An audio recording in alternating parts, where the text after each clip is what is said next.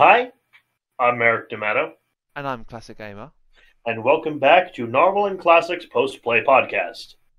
This is part two of the Spider Man trilogy, Yes, well, not the Spider-Man, movie trilogy. the movie trilogy, and part two of a continuous podcast series for Spider-Man going in my playlist on my channel because we are now decided this is an exclusivity to my channel at the moment Yep, to help the grow me a little boost, bit more. indeed. Um, and today's choice is Spider Spider-Man Man 2 2 Enter Electro. Enter Electro. This is a direct sequel to the first Spider Man game we did last week, Yep. and it's pretty much the same game. But it has a few slight gameplay alterations. Mainly is something that actually they brought back for the PS4 Spider-Man game a few years ago. Is the custom making costumes with custom powers, Yep. and that came from this originally. I know there was But custom. I didn't know that, but that's interesting. But this is the first one to do that. So you could because like last game, for example, you had the black suit, and its special ability was infinite webbing. This yeah, time you could take like the Bagman suit and give it infinite webbing, for example, if you were so inclined. yeah. I think you were customizable on PS4 Yeah, Spider-Man, weren't you? yeah, you were able to do that, and you're able to do that in this too. That is, I didn't know you could do that in this. Yep, I never knew that. Well, we all learn something new every day. So indeed. I'd say this also has a few quality of life changes, maybe to a little bit to Spider-Man's combat with his kicks instead of that uh kicking the back kick he does when he stands on his hands. It's more like a spinning kick. Yeah, Um, you can go on the city streets now. You can go on the ground. you can go on the ground. The Yes, you poison can. smoke is gone. Well, the poison smoke was there because they didn't have the ability to do stuff below the height of the buildings because of like draw distance and stuff like that. But now they've worked that out because they just built on the same engine, the same map generally, and fair enough. Yeah, yeah. It starts off with like a recap of the first game, Hmm. um, and the first sort of cutscene is a robber going to steal something from a company, uh, and you find out you know exactly who it is, hence the title. Um, and Yep, it's Electro. He the shocks. lamest Spider-Man villain. Yeah, the main Spider-Man villain in this game is Electro. He is Um, lame. I do not like Electro. I don't I think he's okay. I don't like him in the Amazing Spider-Man 2. Um, Oh no, oh, he's I, bad in I that. I think not taking nothing away from Jamie Foxx, fantastic actor, one of probably the best actors around, but him Oh, and he did Electro perfectly fine in No Way Home, yeah, I think yeah, that one was more with him having the star on the face and stuff like that. It was more sort of like and he wasn't a bright blue weirdo. no, and he didn't blow up either, um, by being overloaded. Um, but so you start off sort of learning the basics again with the tutorial, but this time with no Black Cat, you have Beast from X-Men. Beast of the because the X-Men movie had recently come out. Was it the first film? Yep, So the first I film of think the X-Men, Rogue's involved too. Rogue is in the danger room sort of things you can go and Yeah. do when you have to go and practice. Um, it's not essential you go and do it, but it is there if you want to go and look it and check it out. So you go through different things. He asks you what like the health Oh, thing is, unlike the first one that was on the Dreamcast and the N64 and the PC and the PS1, Enter Electro I think and was and, only and PS1. N64. Yep, but Enter Electro is only PS1. Yeah, it's exclusive to PS1. Um, and yeah, it's very exclusive. Debatable, where people sort of put it in the list of where it goes rank wise. I don't mind it overall. It's okay. I think is it shorter than the other one? It's a bit shorter, yeah. It Yeah. feels shorter. So It's you partly it. Spider-Man is really only as good as his villains, and they used most of the good villains up last game. yeah. So this time around, we have a pretty weak loadout. Oh no, actually, it's not Electro that goes to steal that thing from That's that place. It's Shocker. right. It's Shocker that Discount Electro. yeah, yeah, it's not obviously Electro is the main villain, but it's Shocker that goes and steals this thing, and then Spider-Man sees this big explosion after training with Beast, um, and puts a Spidey Tracer on the bike, and then you have to fight off the goons. When you defeat, it shows you like more tutorial, like how to like put out the fire in the with the fire hydrant. Which if you stand in front of the fire hydrant and put it off, it actually throws you back towards the building, which is a nice little cool little thing that it does. Um, you put out the car, and then you fight the last one of the goons in a basketball court. And when you beat them, he does a stupid little quip. Spider-Man 10, nameless thug 0. The um, notable fact about Shocker, by the way, mm, despite his name, he is not electricity based. He shoots shockwaves. yeah. But it always feels weird. Like, wait, I got Shocker and Electro. Isn't Shocker just like shittier Electro? But yeah, Well, Shocker's dealt with. No, Shocker's not dealt with. He's run off. yeah, he's You have run to catch off. You follow him, and then I think it goes like you go across. Well, you go across a bridge when you start to say when he says the spider trace is growing weak, and you go up to the rooftops, and then you go across a bridge, and you hear Spider-Man utter a line which I don't understand why, and he goes, "Don't look down, don't look down. You're him. freaking Yeah, I Spider-Man. can't imagine Spider-Man being afraid of heights. Well, he literally says it in the game. He goes, "Don't look down. Don't look." I know. You're literally Spider-Man. Your whole IP is swinging from webs across the city at heights of over 100 meters. So, game logic. Yep. Um, and I think you then get to like a street sort of level where like you're intertwined with all these buildings. You have to disarm a bomb, isn't it, as well? Hmm. And it's just you can't find the goons. It's a maze basically. Um, it's very hard to find anyone, but you just have a bomb. I mean, it starts off the game really sort of slow and builds up, um, and then you eventually get onto the level of outside the warehouse where you have to take out the guns. Um, which is another sort of like short level. I mean, most of these levels are very short, like minutes long. Like you can probably do them in like less than 5 minutes. Um, there's a lot of splitting up of levels, which can be a blessing, but can also be a not a blessing at the same time. Because the Um, loading screens are not great. loading screens are not great. No. But there's too much loading. I mean, even the Hmm. first game didn't have this many. And then I think you get to the warehouse and you fight Shocker. Yep. Do you have to rescue the pilot first, or was that later? You do rescue. I think you rescue the pilot a bit later. It's one of the most irritating bits of the game. Yeah. But you fight Shocker. He's very easy. He's not difficult at all. Unlike in like the movie game that we'll talk about on another podcast. Oh He, god, yeah. I'd say he's a lot better in that, and he's more annoying in Spider-Man 2 than he is in 1.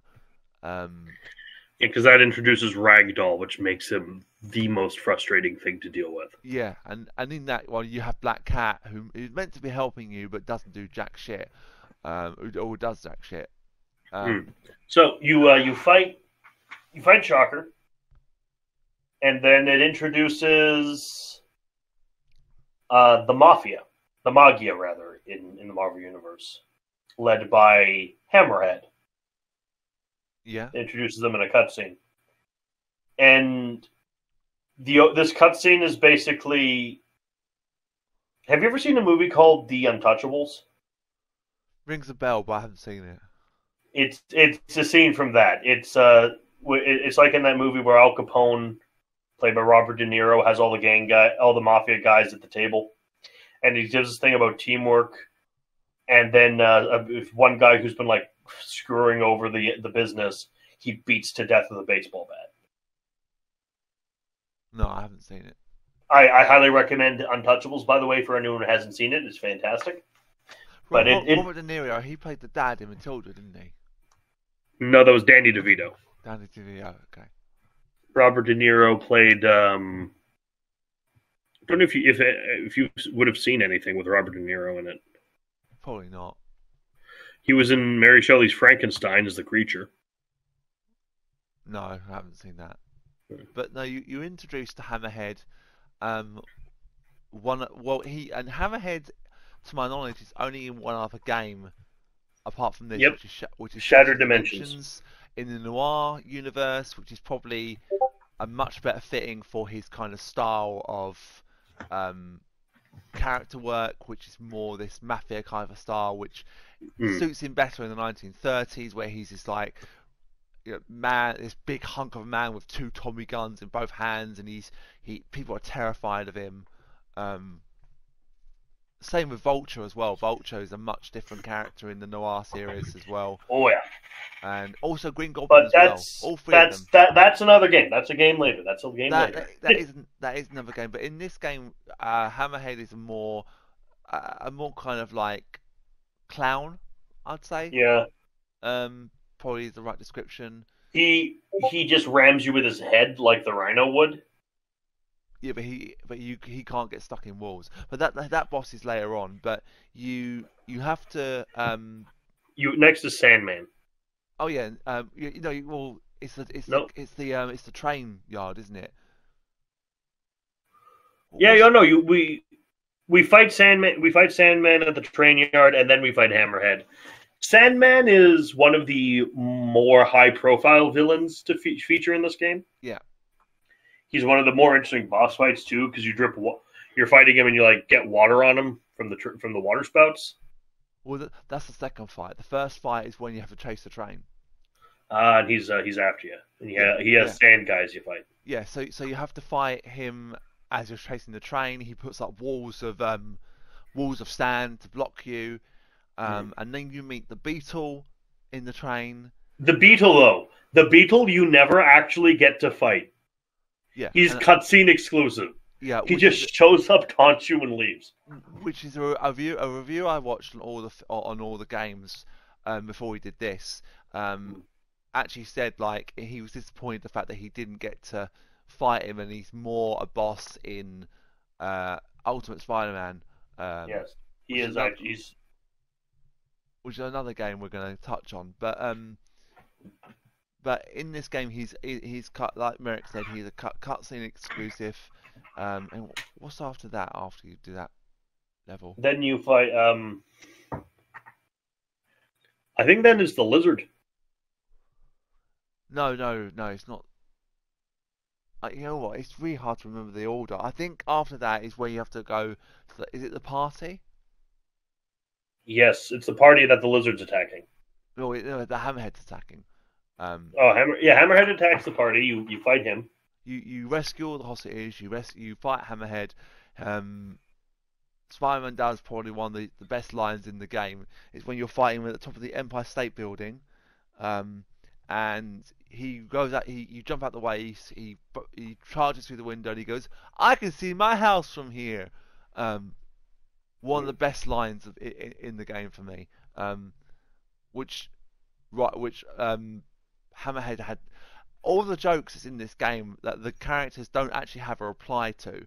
The enemies don't. Like, they don't respond in any way. Which in the later games they do respond in some way, that they respond to your bad jokes. No one is as funny to deal with is Venom in this one. There's no equivalent for Venom's witticisms because he is as witty, if not more witty, than Spider-Man. Yeah, I mean, yeah, Venom's not in this game. Nope, of course not. I don't. I think it's safe to say that I don't like Venom being overused. Nah, me neither. He is very overused. I mean, he's a very overused character. In actual fact, the symbiotes are actually more used in Spider-Man games than any other kind of like story element that you might going. So like, because right off the top of my head, Spider-Man 1, Web of Shadows, Spider-Man 3, Spider-Man, Ultimate Spider-Man, Shattered Dimensions as well. A few levels of Shattered Dimensions, yeah. And Friend or Foe.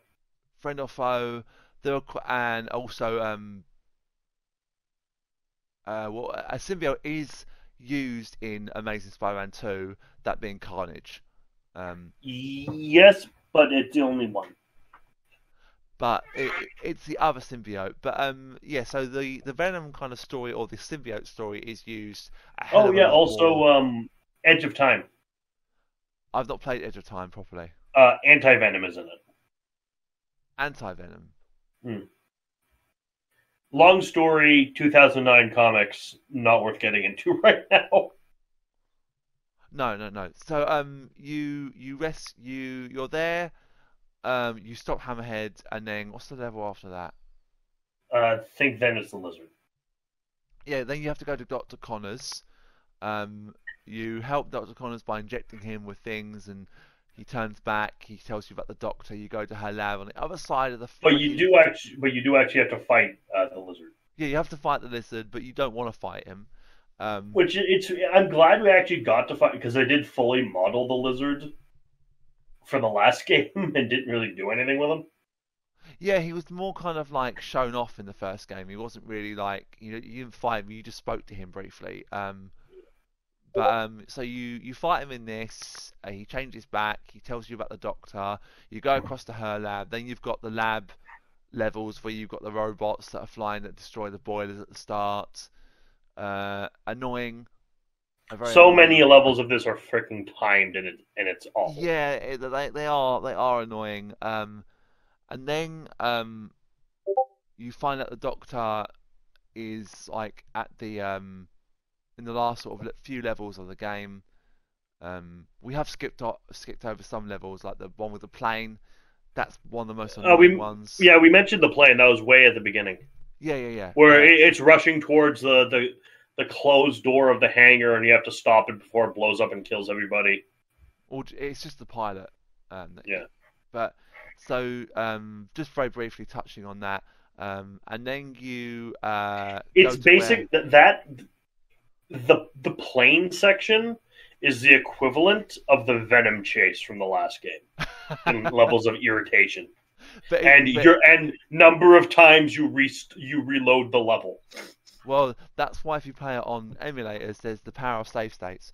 Yes, but I learned the hard way with some of this stuff that the save state can fuck you up. you can screw yourself over with the save state if you're not careful. I'd like to warn people playing on emulators that overuse of the save state can crash your game. Can crash you. I've not had a crash really. Maybe a few times, but I tend to also do a hard save as well. Then you fight the Sandman. You fight the Sandman again with the water spouts. Sandman again with turning up the pressure. He then buggers off. He's very easy to fight. I think when I had to redo my videos about 3 times, I did it the same way every single time. I managed to get him into a position where one of the water spouts just happened to land on this area of the floor, so it instantly wetted him, and I was just able to completely drain his health bar without any effort.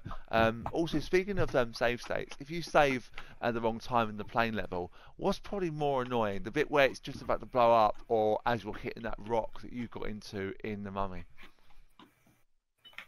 I think they're very close contenders. I think the rock, because the log level is longer than the plane section. I think you actually had a save state right at the rock bit, wasn't it? Yep. Yes, I did. And you couldn't turn in time. Nope. Do you know what the worst save state I've done before it when I've had a playthrough?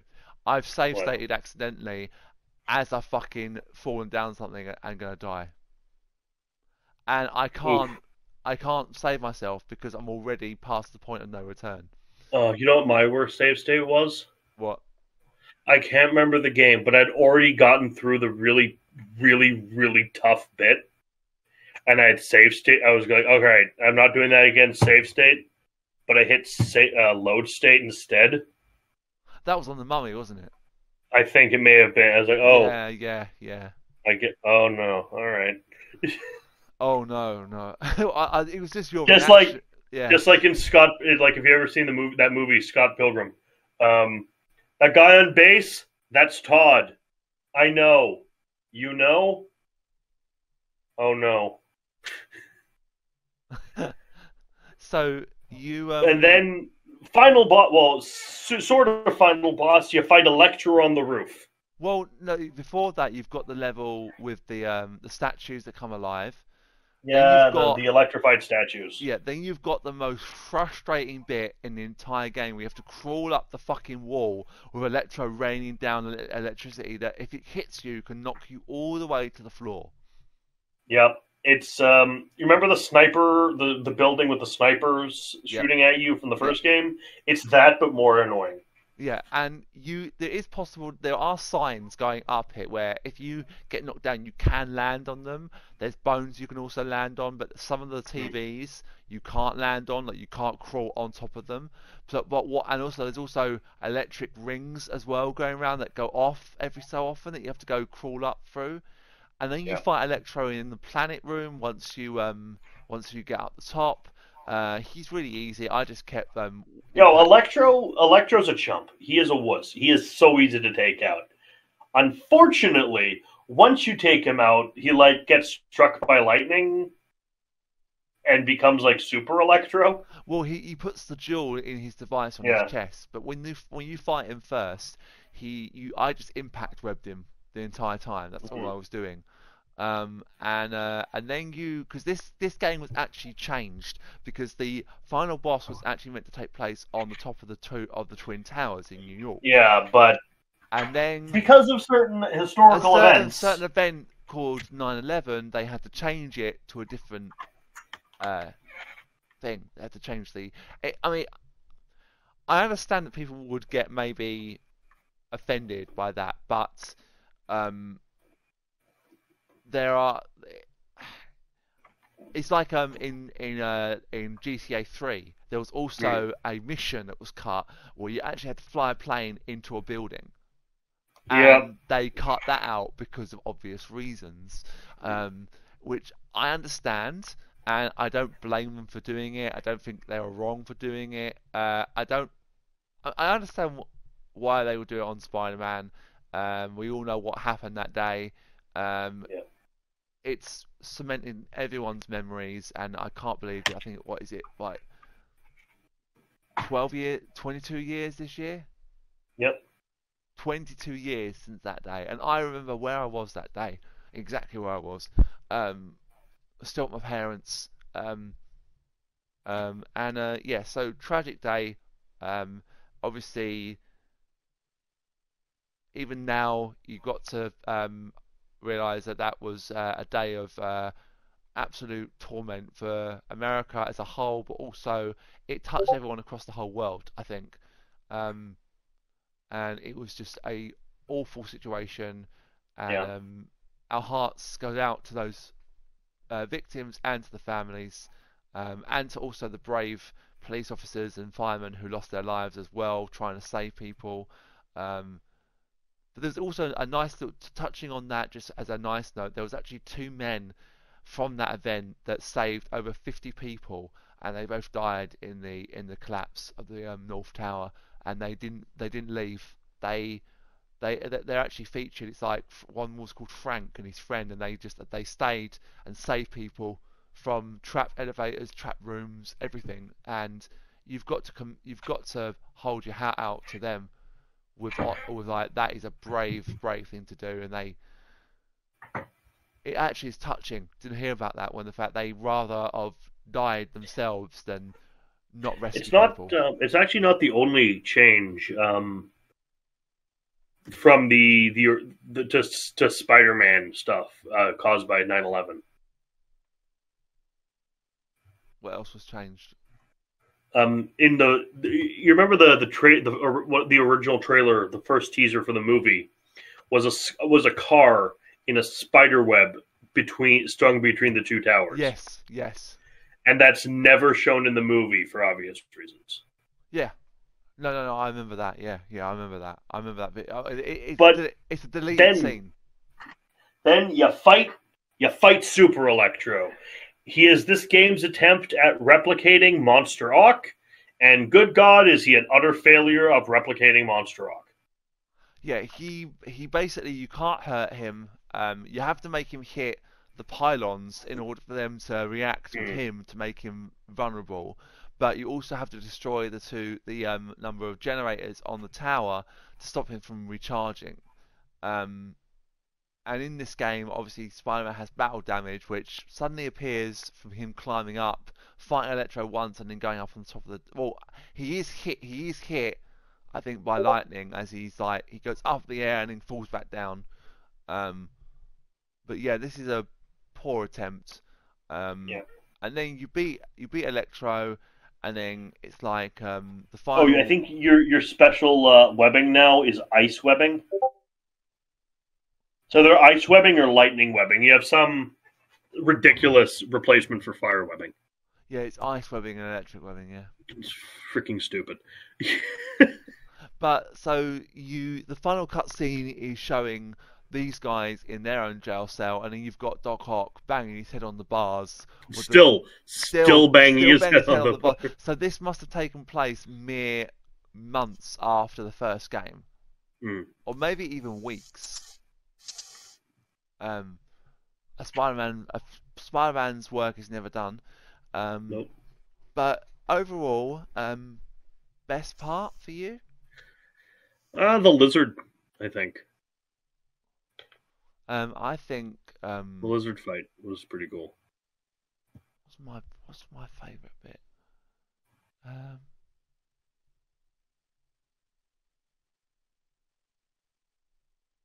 really decide, really. If I had to choose, I think maybe the lizard as well. Worst is the plane. Worst for me is the climbing up the wall in the museum with follow Electro for me. That's the worst one for me. I just think it's just. I mean, this game is not as good as the first one at all. It's not as the levels aren't as memorable. It's not as fun to play. The villains are nowhere near on the level. It's just meh. Yeah, the game like. So, before we end this video, and technically this has technically a third game with Ultimate Spider-Man, which we'll talk about next week. But there's one there. I'd like to share my ideal Spider-Man third installment of this series, if you're open. Cool. Because notably, none of these games had flying bosses, if you remember. Mm-hmm. None of them flew. Sort of Electro, but not that much. He kind of hovers. Yeah, it hovers, but he's not in the air. So I would suggest a third game be called Spider-Man 3 Rise of the Goblin, where your final boss would be the Green Goblin, and your other bosses would include Vulture, Hobgoblin possibly, Kraven, and Morbius. I think Hobgoblin may be too many goblins in one. I think maybe. Not Hobgoblin, but you know who's out there but who's still out there, was introduced in this game but hasn't done anything. Beetle. Yeah, bring in Beetle. He is it. He does get that moment in Ultimate Spider-Man, but not as much as people might think. Um, And also, we could even bring in the Kingpin. yeah, the Kingpin as well. That's also. I mean, he's been featured in quite a few games and even been teased in Punisher. If you Yeah, look but at, you've only been, like gotten to fight him in 2 games. yeah, I mean the thing is, I mean, if you look at Punisher, for example, and in the end of the way that game ends, that literally sets up for another game Well, with the yeah, it was with they were going to do the Daredevil game. That's what they Daredevil. were setting up, but they didn't get to do it. Oh, It got canceled. why? I don't know. Same reason that the really cool looking Highlander game got canceled. The same reason that the really cool looking Dirty Harry game got canceled. The same reason the Snake Plissken game, which would have been made exclusively for me because Snake Plissken's one of my favorite characters of all time. I love Escape from New York. That game got canceled. There's so many like really cool looking games. The Flash game they were gonna do. They just Yeah. keep canceling these. But oh no, Da Vinci Code gets to fucking exist. But that's a whole Die other Hard story. Nakatomi Plaza gets to fucking exist. Okay, at the very least, the idea of Die Hard having a game makes sense. The groups of people who like Die Hard, the groups of people who like video games, you can see crossover there. I can't see people liking both Da Vinci Code and video games. It doesn't make sense to me. So, out of 10, what would you rate Spider-Man Eh. Into Electro? A lot of cool things like the Lizard boss was fun. The Sandman boss was fun. I can't deny it objectively looks better than the first one. The graphics are improved, and the custom costume thing is, and there are more costumes. But I don't know. This is a like 5.5 for me. It's not great. It's not the worst. It's not great. It's not below 5, I would say, but I think it's probably a 6, maybe a 7.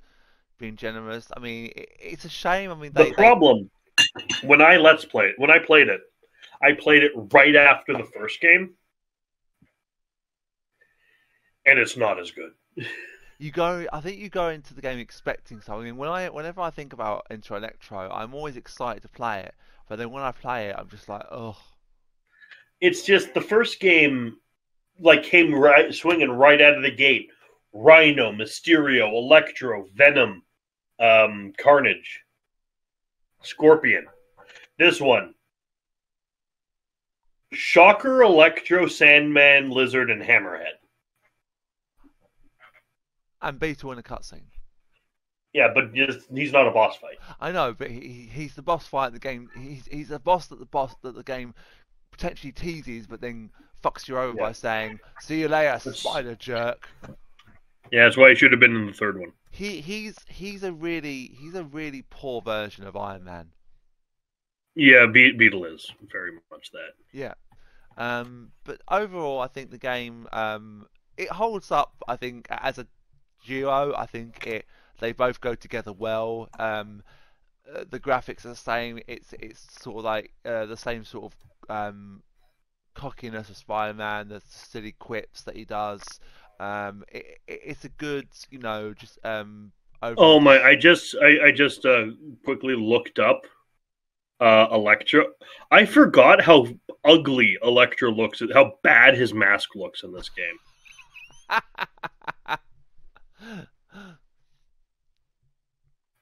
Yeah, it didn't have the same. It didn't do enough that was new and different. No, it didn't. It didn't do enough. I think it was just. It was just a shame that it didn't live up to what it could have been great. It really could have been really good. I mean, even just like Venom returning in some degree, maybe not as a boss, but maybe like to help you out or something. Like he suddenly appears or he saves you or something, because obviously you help him or something, because like he does become like a bit of a anti. I mean, I would always say Venom is an anti-hero. I mean, if you've watched the film, Venom's been an anti-hero since like the 90s. Yeah, I mean the thing I love about Venom is in the films with Tom Hardy, he very much is like an anti-hero. He's not a villain or a hero.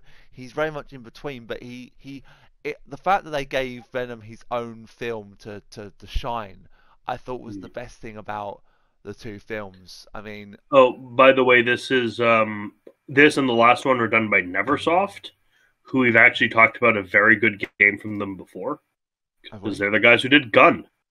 Oh yeah.